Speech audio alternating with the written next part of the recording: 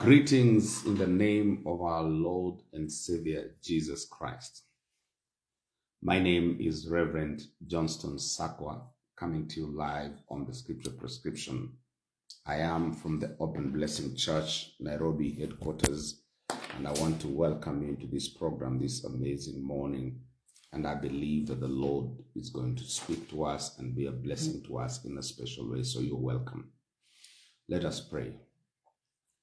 Heavenly Father, in the name of our Lord and Savior Jesus Christ, I want to thank you, our King. I want to exalt you and to bless you, Father. It is yet another morning that you've given to us to hear your voice. I pray, Jehovah God, that you're going to minister to us greatly through your Spirit, oh God. I pray for anointing and I pray for revelation in the name of Jesus. I give you glory and I honor you. In Jesus' name we pray. Amen and amen. Good morning. I want to speak about a subject I've titled Come and See. Come and See. Over the past week, we've been talking about very deep issues about the grace of God that sits upon the lives of men. The people that God has used in the past. We've been talking about when they sleep in the Lord, where does the mantle which was on them lie? We have spoken about another subject, where is the anointing? Where is the anointing? We have also talked about that anointing. Praise God. So this morning, I'd like to speak about a subject which I've titled Come and See. There's a story in the Bible, in the book of John, chapter number 4, talking about the Samaritan woman who came to meet Jesus at the well. And Jesus began to have a conversation with her. And what amazes this woman is that Jesus knew her. Jesus knew her. You know, as a prophet, he was able to internalize the things that, who actually this woman was. And after this experience, of course, the woman is aware about the Messiah who would come.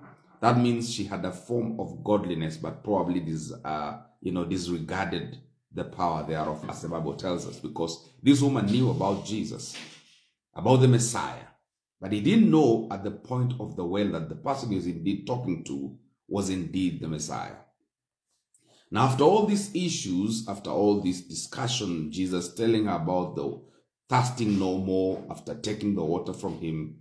And then in verse number 28, in fact, this woman had come at the well at very odd times because she feared the shame or the kind of name that she had over the society. And so she didn't go there when everybody was there. But this time around, Jesus was there.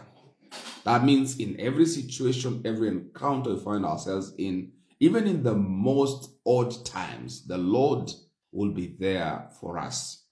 Now, the woman looks at chapter number 4 and verse number 27, 28, and 29. This is what it says. And at this point, his disciples came and they were marveled that he talked with a woman, yet no one said, "What do you seek?" or "Why are you talking with her?" Verse number 28. The woman then left her water pot, went her way into the city, excuse me, and say to the men. Very interesting. The woman then left her water pot, went her way into the city and said to the men. Oh, hallelujah. The interpretation of men here, you can understand the conversation about the woman and the men she had relationships with. But Jesus says, the Bible tells us that she left her pot there, left her pot at the well, and she went into the city and said to them, "Come see a man who told me all things that I ever did.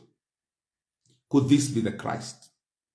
Then they went out of the city and came to him. Hallelujah. Now, very, very, very interesting scriptures this morning. The woman who had a history, in fact, a bad history, has just had an encounter with the Lord Jesus Christ at the well.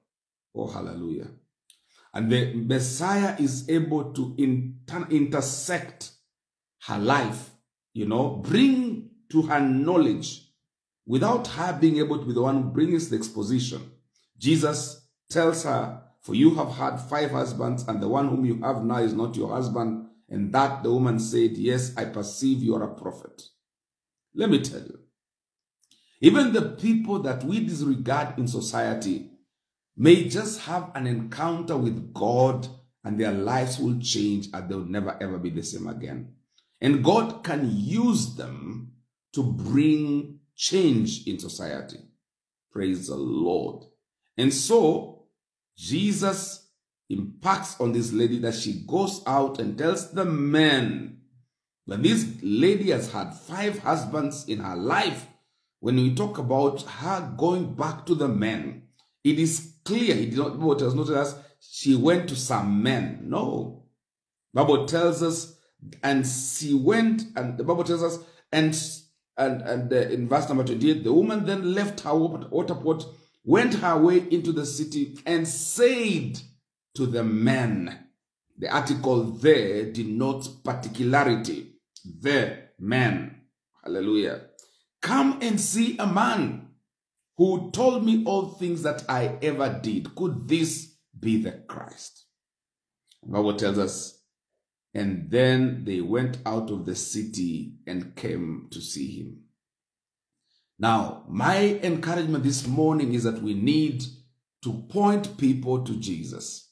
We need to come and tell them, come and see what the Lord has done. Come and see. Come and see. Come and see. Come and see. Come and see the man who told me all my life, who told me all things I ever did. Come and see the man. Could he be the Christ? Ladies and gentlemen, it's my prayer, it's my desire that we'll point people to Christ. We'll tell people, come and see. Come and see what the Lord has done. Come and see the capacity of the God I believe in. Come and see the God who changes our lives. Come and see. Oh, hallelujah. Come and see. So this morning, I appear to you in the name of Jesus, and I believe this one thing, that this God who began a good work in us will be faithful to complete it. Come and see. In other words, we must present the picture of a God who changes, a God who transforms, a God who is full of capacity and power, a God who is able to bring remarkable change in our lives. Come and see. Praise the name of the Lord. So, is the Lord still working in our days? The answer is yes. Is the Lord still bringing conviction upon the lives of people? Yes. Is this Lord believable and trustworthy? Yes. Come and see his power and capacity to transform our lives. May the good Lord therefore bless you and lift you in everything that you do for the glory and honor of his name. Let us pray. Father, we thank you this morning. We give you glory, we give you honor, we give you exaltation, because who can be like our God? We bow before you, Lord, this morning, and we ask that our Father, you establish your grace and your capacity through us by the grace of God. I thank you, Father, that we'll be able to have the resolve to witness and ask people to come and see that which you're able to do. This is our prayer this morning in the name of Jesus. Amen and amen. The good Lord be with you. The good Lord bless you.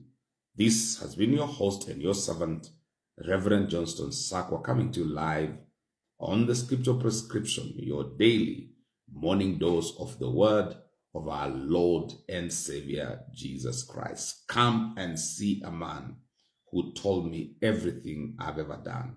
The good Lord be with you. Amen and amen.